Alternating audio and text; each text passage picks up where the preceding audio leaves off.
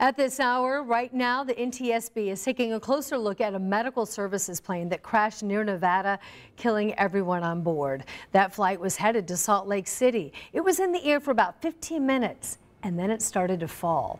The NTSB says the aircraft appears to have broken up mid-flight. Several parts of the plane have already been recovered, but investigators say the plane was missing a key part. The aircraft did not have any flight data recorders on it or cockpit voice recorders, nor was it required to. This is something that the NTSB would like to see the FAA require on these airplanes.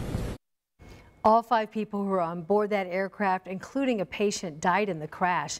The NTSB will be focusing its investigation on the pilot, the aircraft, the maintenance records, and of course the weather conditions at the time of the crash.